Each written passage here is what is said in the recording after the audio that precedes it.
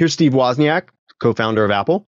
Steve likes to geolocate. And you can see right here, he's geolocated his bio to Los Gatos, California. Well, some of his tweets are also geolocated as well. And what we're going to do is we're going to use a simple tool called Geosocial Footprint. And we're going to type in his name here.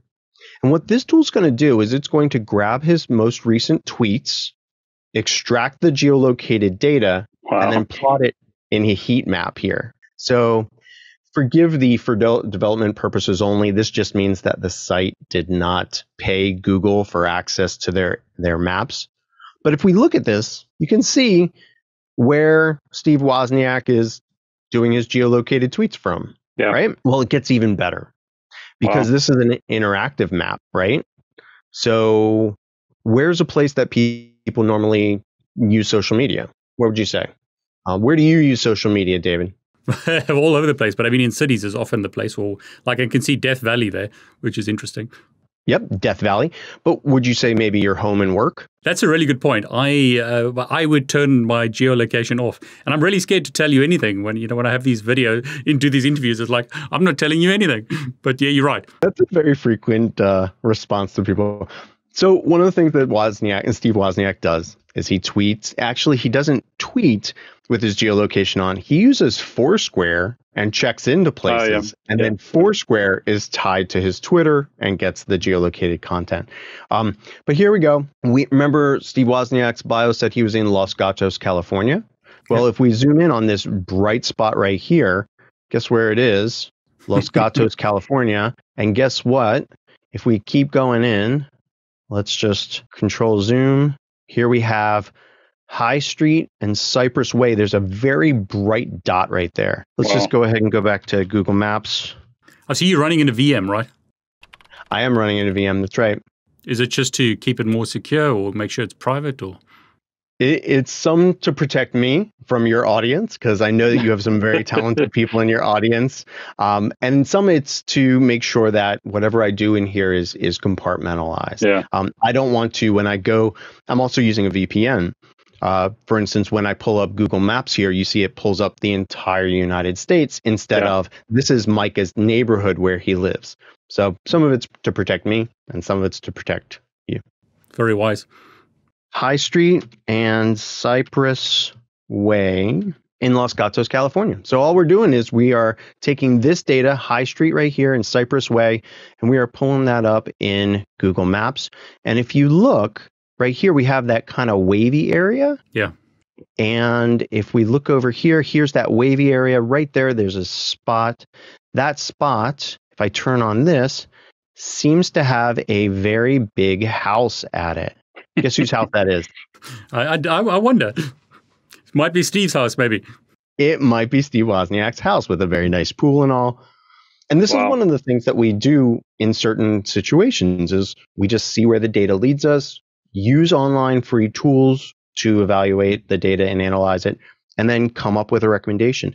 If Steve Wozniak had contacted me and say, hey, figure out the risk of my online presence, one of the big things I would say is you show people everywhere you go when you tweet and do stuff like that. And that might be something that we could get him to change his behavior on so that we don't see all of the places where he eats and travels to. Micah, it's Foursquare where people check in the whole time. Is that right? That's right. Foursquare is a geolocation-centered type of social media platform. And people still use that. Is it quite popular? Yeah, let's go a little off script here. And let me show you just an example. There's another tool here called socialbearing.com. And what this allows us to do is for free analyze somebody's Twitter profile. So again, let's just go over here to handle. We'll do Steve Wozniak. What this is doing is grabbing the most recent 200 tweets from his profile, and then it's going to analyze them for me. Now, I like to go ahead and hit this a couple of times to load like another 200 tweets and another 200. And what we'll be able to see is not only what is Steve Wozniak saying in his tweets, but how is he saying? How is he communicating to Twitter? And you can see all the statistics here about how many impressions he's got. Don't really care about that. What I care is down here. See his tweets by source? Yeah. Yeah. So one of the things that Steve Wozniak does is 59.8% of the last 600 tweets were sent from the application Foursquare. Wow. I mean, as an investigator, I'm looking at that and going, Steve Wozniak doesn't use Twitter as much as he uses Foursquare, and then Foursquare ties to Twitter. Does that all make sense? Yeah, I mean, and Foursquare is just used for checking in, like I'm at this hotel or I'm at this place now. Is that right? Yeah, well, let's take a look at it. What we can do on the left is filter out some of these things. So let's look at his geolocated tweets. And then if we scroll down, what we get are these tweets. And you see this via Foursquare. Via Foursquare. So these are all of his tweets that are tweeted from Foursquare and geolocated. And you can see it says, love many camp songs, startling biome in Death Valley. So yeah, people are checking in. They're posting some content, sometimes with pictures. And then that is trickling over to Twitter because he's connected those accounts. And that would be a good pivot point for us as OSINT investigators. We started with his Twitter, but now we know about his Foursquare and that he uses that probably more than Twitter. It just amazes me because, like, from a security point of view, you're telling me you're not at home. It's a perfect time to go and rob your house. There actually used to be a site out there called Please Rob Me. And and it was a proof of concept site where people literally would watch as people checked into places. And they would say, oh, so-and-so just checked into the Dallas-Fort Worth airport or some airport, and they're not at home. Go rob them. And it was a spoof site, but it caused a big stir because it brought up these privacy issues. And to be honest, there's a lot of people out there that don't care about privacy. I was going to ask you, are people more aware, or are you encountering the same problem, which could be a problem or an advantage for you, depending on what you're doing?